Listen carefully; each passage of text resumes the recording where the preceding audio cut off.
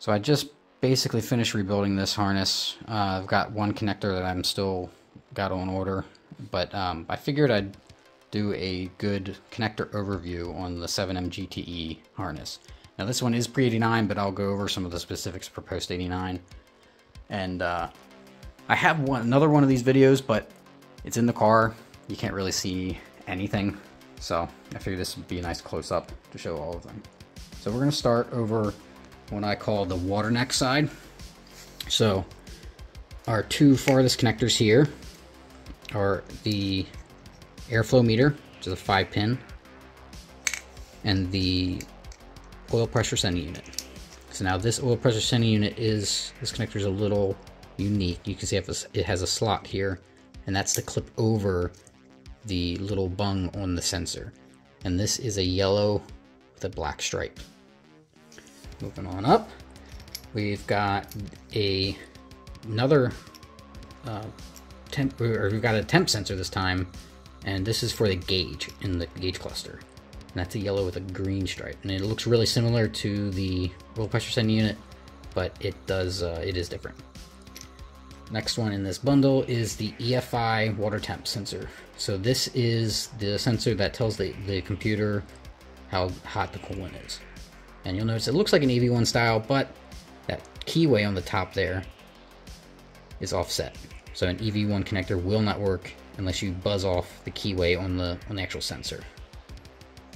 Okay, so one quick thing to cover with these while I'm here, to remove them, that little middle clip you see there, you have to actually take a pick, and I usually come in from this side, and you got to push this middle tang up and out, because there's a little ramp that the sensor actually has that'll go into that window. And these are a pain in the ass, but that's the trick. You get a little pick and you push that metal piece up towards the top here, and then this will come off. Okay, moving on. We'll come up to the next junction, and oh yes, one more thing with this connector. This is the pre-89 version of this. The post-89 swapped this out to a more modern style connector, and it also has a special keyway. So back to here, we've got 3 more connectors here, and this is our pre-89 O2 sensor. So 3-pin. The top pin is number 1. That's our shielded wire. That's the signal, or that's the actual sensor signal to the ECU. Up next is the cold start injector time switch connector. So this is a EV1 style. You can see the keyway up top. It's right in the middle. So this is the temp sensor that tells, or that doesn't tell, but it allows the flow of energy to the cold start injector. So it mainly just maintains temperature, or it maintains the operation of that cold start injector during colder temps.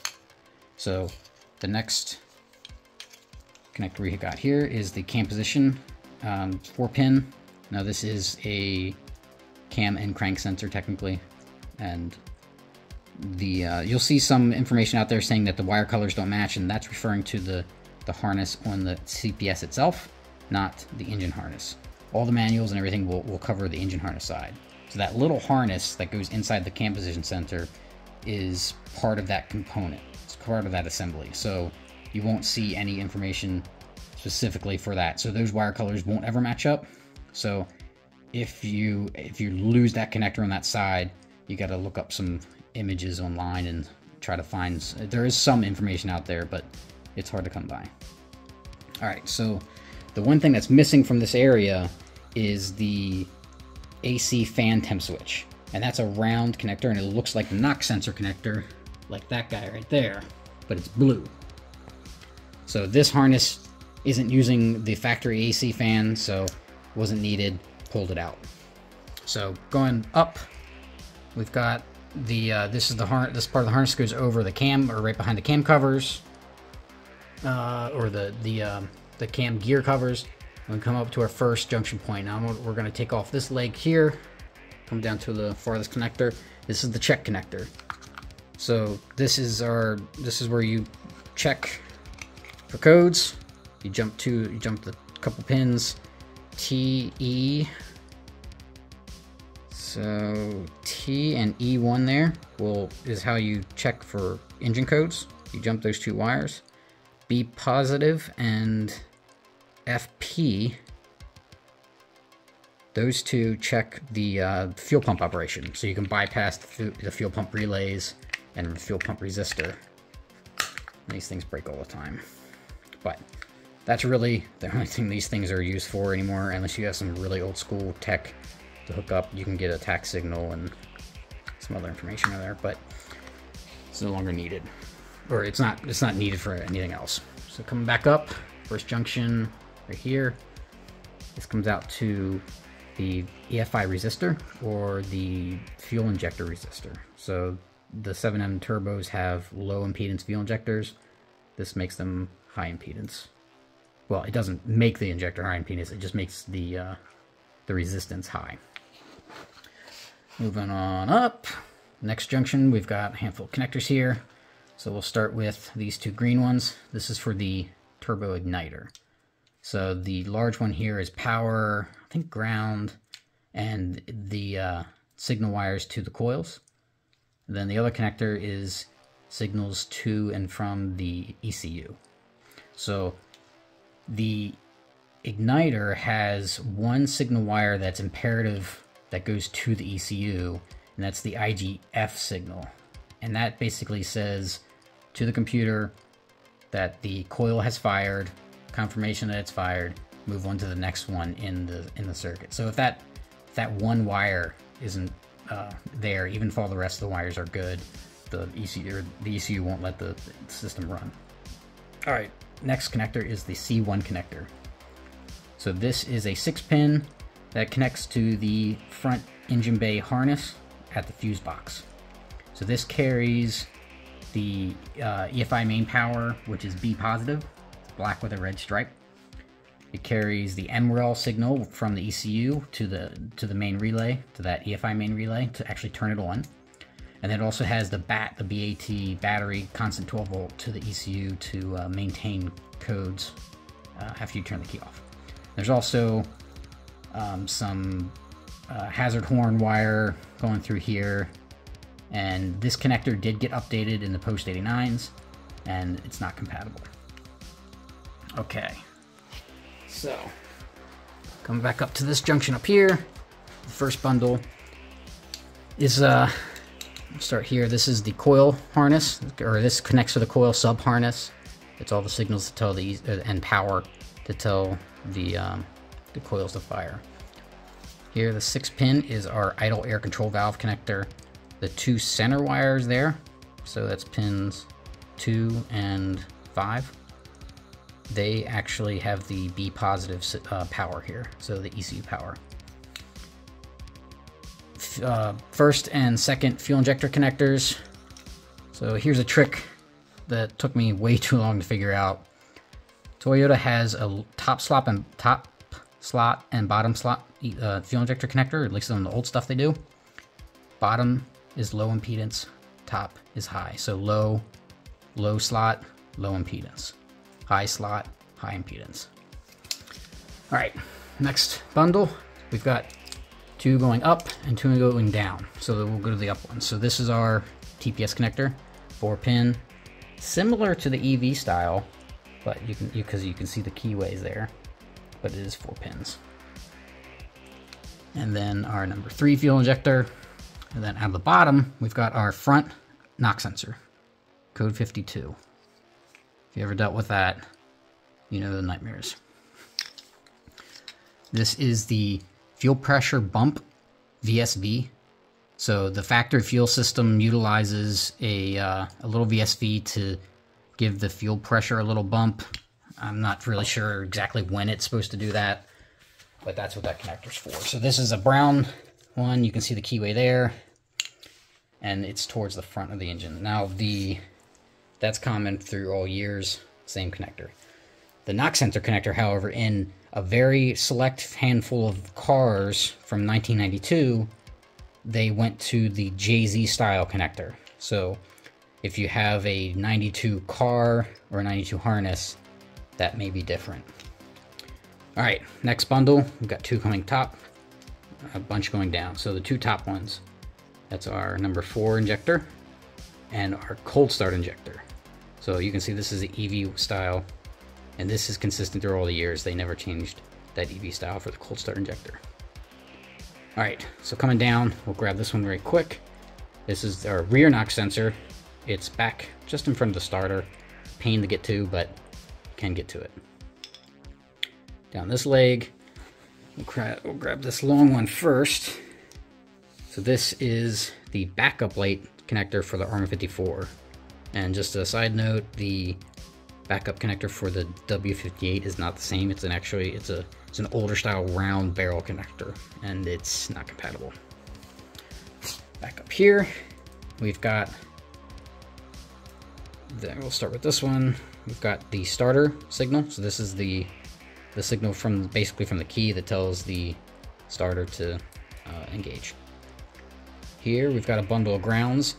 So this is slightly different than the factory configuration when I rebuild these harnesses, and specifically the airflow meter harness. I just, instead of running this ground all the way back to the ECU, grounding it there, I ground it here. So the original configuration, that wire ran all the way back to the ECU, connected to a bunch of other grounds that all connected at one point. So they were making the harness more efficient in the sense that they had 1 crimp point versus 2. And then they ran that wire all the way back here. So I just like to save some material and you know, just put a lug connector right here from the airflow meter and ground it. And I've rebuilt dozens of these harnesses, so there's no change in operation. So it's all connected to the same ground system. There's no resistance or anything to worry about. So, but the factory harness will just have these 2 ground lugs like this. Now this is the E1 main, E2 main, and I think that's it for grounds. Without these bolted down, the ECU will not turn on the EFI main relay. Okay, so, and that's, anytime somebody says my car won't start, that's the first thing I usually typically check is the ECU grounds. I ask if the check engine light comes on, and if it doesn't, is your ECU or is your harness grounded? Because if the check engine light doesn't come on, then you know your MREL is your main relay isn't turning on. So this guy is a 4-pin connector that only 3 of the pins are used. This is for the vehicle speed sensor for ABS, specifically for the turbos. All right, back up here. Come to the last junction in the main part of the engine harness, and that's our injectors 5 and 6. Then the harness actually bends up to go up to the firewall, and then this is the HAZ horn connector. So this is not needed for any operation of the vehicle. It's just for the additional hazard horn for the alarm system. So we'll track all the way over here. Then the harness starts to bend again. Oh, and so our water valve for the heat is right about here, and it actually sits right behind the actuator. And then we've got the power and control for that water valve right here, this connector. And then we bend down, go through the firewall grommet, and this is where we get inside the car. So the first bundle right here is the body connectors. So we've got B1, this is the most critical, M1, and I think this is B2. I could be mistaken, but this one's really not that important. It has, I believe that's the speed sensor. So, and then on the automatic cars, this is populated with all the automatic connectors. So on that note, I do want to say right here with this bundle of connectors on the automatics, they will have an additional 2 or 3. I think it's 3, and that's just for the automatic transmission. Okay, back to the body connectors in the dash. So the B1 connector, this carries all of the ignition power and the starter power, fuel pump power, everything goes through this connector. So without this guy connected, nothing works. The M1 connector is critical for your gauge cluster. So this is all the gauge signals, the check engine light, the tack signal, the water temp signal, and it also has the backup lights running through it, I think. It's either, or maybe the backup lights running through this. I can't remember exactly, but because the wire colors are similar, black with a red stripe and yellow. Okay, now moving on. Now this is something specific to the pre-89s. We've got two additional connectors here that you will not see on a post-89. This guy right here that comes out of this first bundle is for the HAC sensor. So that's the high altitude compensation sensor. It's basically a barometric pressure sensor that tells the ECU how far away from sea level you are, and then it can adjust the fuel trims accordingly. In the post-89s, they actually started incorporating that sensor inside the ECU, so then they didn't have to mount something external. So, the next unique part is this guy. I don't recall what this does, what the signals are offhand, but it's specifically for the pre-89 turbo ECUs. They have another little connector that comes off the side, and this has to connect into it. And then finally, the ECU connectors.